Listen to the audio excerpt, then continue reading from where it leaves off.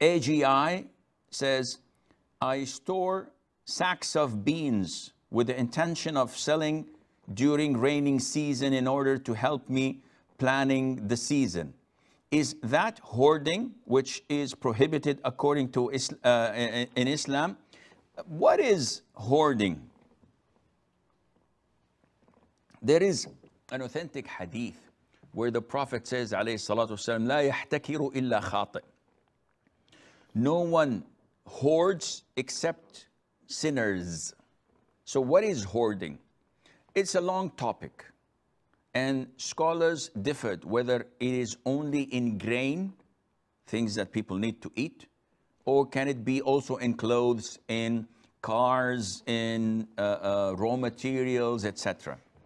And the most authentic opinion, and Allah knows best, is that hoarding, and that is keeping something from the public until they are in dire need of it and cannot find it except with you, and you raise and control the prices accordingly, this is sinful.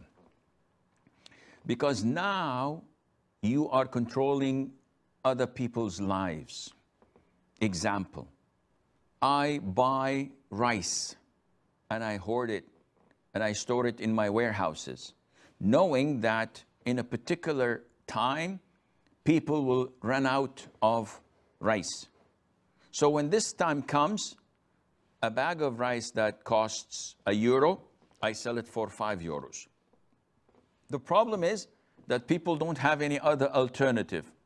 So it is not an issue of demand and supply, because now I'm in control and people have no choice but to pay me whatever I ask them, and this is hoarding that is sinful.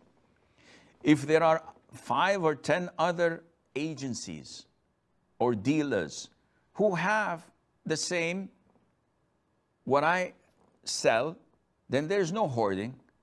If they don't want to buy it for 5, they can go to Abdullah and he sells it for 3. They can go for Ahmed and he sells it for 2.